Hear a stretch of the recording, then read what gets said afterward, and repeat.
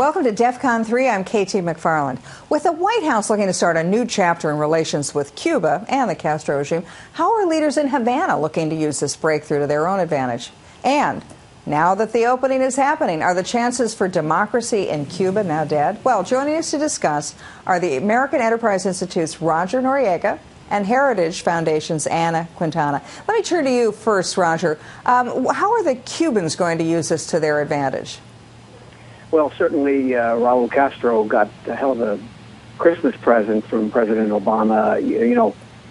Presidents before have considered what to do with the Cuban embargo or Cuba policy, but none of them came around to making unilateral concessions as a way of getting progress or respect for democracy out of the Stalinist regime in Havana.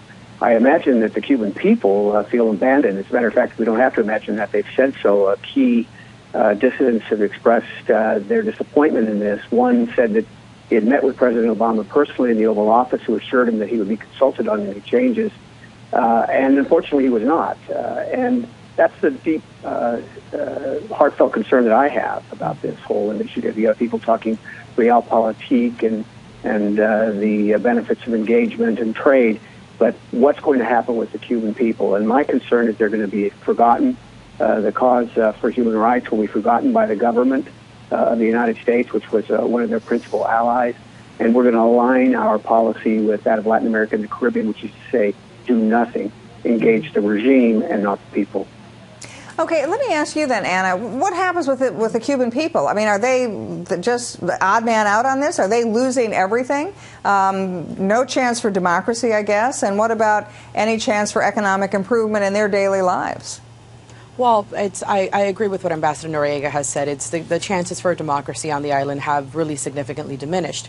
And in terms of economic prosperity on the island, you only have to consider that the Cuban military owns and runs a tourism industry, and that's one of the areas that the president has said is going to be used to bring, to engage Americans with Cubans so Americans can have more access to Cubans.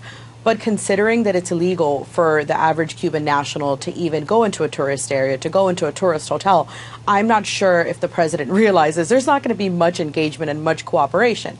And also echoing what Ambassador Noriega mentioned about how the Cuban dissidents do feel completely slighted. The daughter of slain dissident Oswaldo Paya penned an open letter to President Obama this weekend in the Washington Post saying exactly what she truly felt about these concessions and the fact that they are concessions, and how legitimizing the leader of Cuba, Raul Castro, someone who now the president is referring to as a president, someone who was never elected, who the only reason why he's in charge is because he's the brother of Fidel Castro, and another individual who was never elected.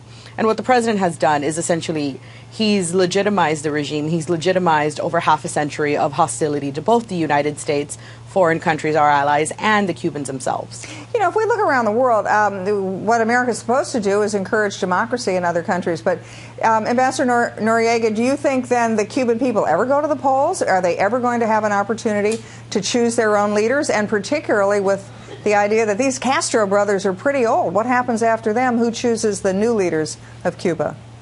Well, of course, the United States apparently is giving up on the cause for freedom and human rights, so they can pay lip service to that. But I really doubt that President Obama will be vigorous in any way in the next 2 years when he hasn't paid attention to the issue in the last 6. So the cause of democracy and moving in that direction hasn't been advanced at all by his moves, his pursuit of a photo op with Raul Castro.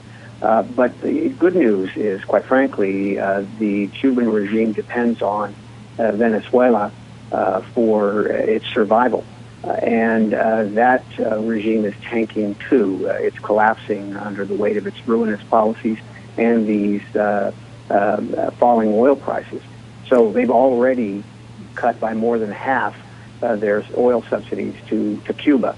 So it can't hang on forever. And I hope that the United States doesn't throw an economic lifeline to either one of these regimes. And so eventually you'll see progress in the direction of giving people that voice in their own future, making decisions about their economic future and their political leaders. Ana, let me turn to you for the final word. What about the Cuban people? Are they going to have more of an opportunity to participate in an economy? Are they going to have jobs? Will they see their own standard of living rise now that we'll have relations with the United States?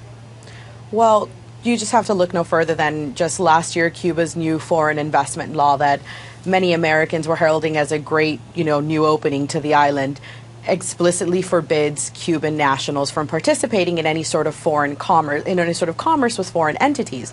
So I don't necessarily understand how there's going to be that increased economic engagement with, these new commercial transactions the president is lauding.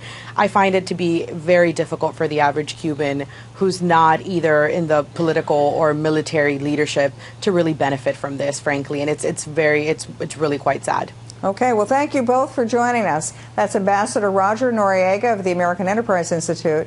And Anna, thanks for joining us from the Heritage Foundation. That's it for DEF CON 3. And if you want to know more about what's going on with Cuba and this evolving and developing story, go to foxnews.com.